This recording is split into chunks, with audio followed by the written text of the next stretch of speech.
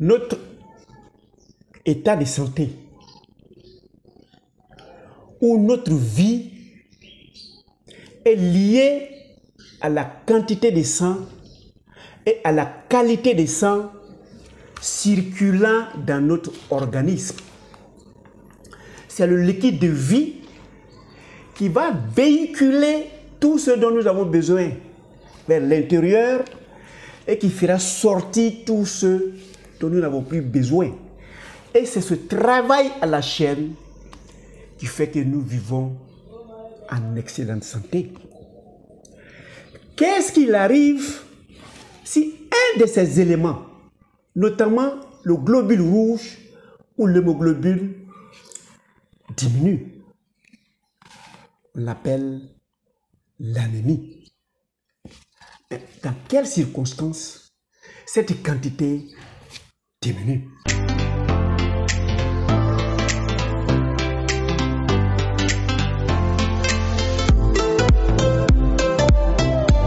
Bienvenue à Objectif Santé, votre chaîne de bien-être qui vous fera découvrir l'anémie, comment prévenir et si, à cet instant, on a des difficultés, comment recouvrer la santé avec la médecine de la santé.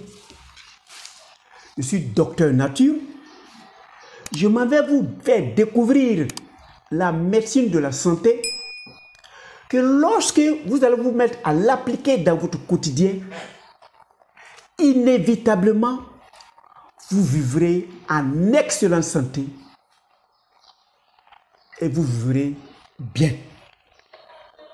Alors l'anémie, c'est quoi? Nous l'avons dit, nous revenons dessus.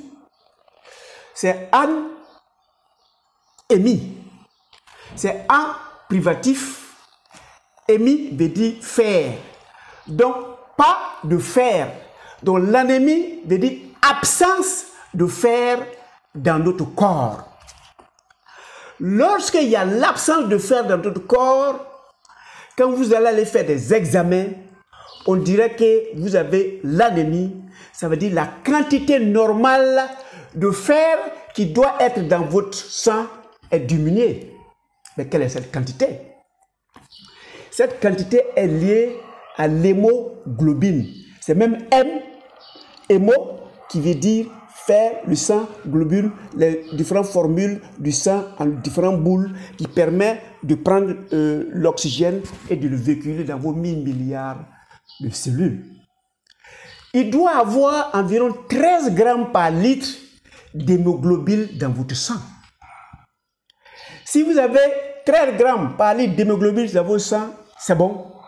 Ce qui fait proportionnellement environ 4 à 5 millions de globules rouges qui doivent circuler en permanence dans votre corps. Donc les 5 millions, chacun prend de l'oxygène, envoie dans votre cellule et prend le gaz carbonique qui y est et ressort avec. C'est le rôle des globules rouges. Mais dans quelles circonstances ces globules rouges diminuent? Nous allons prendre 3 facteurs. À partir des 3 facteurs, les autres peuvent suivre. J'ai dit dans la première vidéo, par exemple, que l'os du fémur, ici, là, fabrique du sang. Donc, c'est le central de production de sang. Donc, c'est le centre hématopoïétique. Si cet os est abîmé, si cet os est malade, si cet os est cassé, on peut même l'enlever et puis mettre une prothèse à sa place parce que vous êtes fracturé l'os du fémur, on l'enlève et on met du fer.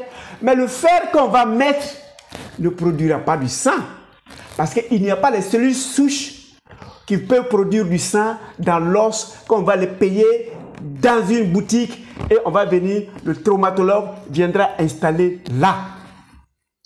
Donc la première raison qui va faire qu'on peut rencontrer les anémies, la partie centrale qui produit est peut-être même bombardé par les rayons X. Pour ceux qui aiment faire les radiologies en quantité, on met le poumon, on fait la radio, on cherche quelque chose. Mais le sternum, lui aussi, qui fabrique le sang, si on l'a bombardé avec beaucoup de rayons X, ben, il tombe en panne. Il est lui aussi malade. Alors, celui qui travaille, quand il est malade, vous convenez avec moi que lorsque vous êtes malade, vous demandez repos, maladie, vous laissez votre tâche au service et puis vous partez vous coucher à la maison. En attendant, le travail attend ou bien vous venez trouver une pile de boulot qui vous attend. C'est valable pour notre organe. Si l'organe est abîmé, l'organe même se soucie de lui-même. Ce n'est pas lui qui va aller travailler pour quoi que ce soit. Donc voilà la première raison qui peut faire que quelqu'un a des anémies progressives. Une maladie s'est installée, ou bien on a agressé les os qui fabriquent le sang. Alors, comme l'os est agressé, il va s'occuper de lui-même plutôt que d'aller produire quelque chose d'autre. Donc, ça peut être une raison qui fait qu'on est anémié. Deuxième cas de figure possible, ce n'est pas l'organe lorsqu'il fabrique le sang qui a des difficultés, mais l'ensemble des organes ont contracté quelques maladies que ce soit, et ces maladies généralement créent de la fièvre. À partir de l'instant où ta température dépasse 39 degrés, tu commences à transpirer, les globules rouges commencent à exploser et tu commences à aller progressivement vers un cas d'anémie. Quel que soit le baptême qu'on va faire, que ce soit hépatite virale, que ce soit fièvre typhoïde, que ce soit paludisme, que ce soit cancer, en tout cas, quelle que soit la maladie qui est dans son corps, ce corps-là, cette maladie est capable de s'attaquer ou de détruire les globules rouges circulant dans le corps. Le microbe qui est dans le corps peut même manger ces globules rouges ou bien même entrer à l'intérieur pour faire sa multiplication. Donc voilà une deuxième raison qui peut nous amener à faire des anémies. La troisième raison qui est sûre de tout le monde, vous faites un accident de la voie publique. Vous déchirez une veine ou bien une artère et on va voir que vous êtes en train de pisser de votre sang. Ce n'est même pas les globules rouges seuls qui sortent, mais c'est le sang avec toute sa composition que vous perdez. Vous perdez la quantité de liquide, vous perdez aussi les quantités de fer parce que ça diminue. Voilà la troisième raison qui peut nous amener à faire les anémies. Alors, comment fait-on pour confirmer que quelqu'un fait une anémie? Je vous dis toujours, toutes les médecines sont complémentaires. Si chacun veut rester dans sa chapelle et faire la campagne de sa chapelle, on va se donner dos, alors qu'ensemble, que ce soit la médecine de la santé, la médecine de la maladie, votre slogan, votre objectif, c'est la population, c'est l'homme, c'est la femme, c'est les enfants. Donc, il faut se donner la main. Si vous avez des éléments qui sont très importants, que les autres ne se gênent pas à solliciter, parce que si ton souci, c'est ton patient, il faut que tu puisses l'aider à comprendre le travail que tu es en train de faire. Donc, dans la médecine de la santé, ils sont outillés à faire des analyses et ils ont trouvé des taux standards internationaux qui peuvent nous permettre de juguler les choses. Avec beaucoup d'expérience, ils ont dit environ 13 grammes par litre d'hémoglobine. Celui qui l'a, il est en parfaite santé. ou bien 5 millions de globules rouges dans le corps qui circulent. Si tu l'as, tu es en excellente santé. Maintenant, pour démontrer que quelqu'un est anémié, ben vous partez les solliciter. Ils vont vous donner un bulletin. Ils vont vous envoyer dans un laboratoire. Celui-là va prendre un échantillon. Il va chercher la quantité d'hémoglobine dans le corps ou bien des globules rouges dans le corps. Et il dira, monsieur, vous avez la quantité normale de globules rouges dans votre corps ou bien c'est inférieur, auquel cas vous êtes anémié. Et malheureusement, ça peut être aussi supérieur, qui est un état de maladie. La meilleure des vues, c'est le juste milieu. Quand vous enlevez quelque chose en excédent, vous êtes déséquilibré. Si vous en avez en minorité, vous êtes aussi déséquilibré. Il faut que vous ayez la proportion qui est connue et acceptée par l'ensemble du monde entier et vous allez pouvoir faire vos analyses et mettre votre patient en fonction du résultat que vous verrez chez les anémiés, les bien portants ou bien celui qui a une grande quantité de globules rouges. Donc voilà les normes. Mais quels sont les signes qui doivent vous amener même à consulter? Le premier des signes, c'est une fatigue intensive inexpliquée. Vous êtes toujours fatigué. Mais vous ne savez même pas ce que vous avez fait. Vous dormez tout le temps. Le lundi, le réveil est difficile dans le lit. Vous pouvez suspecter déjà un cas d'anémie. Il y a la pâleur.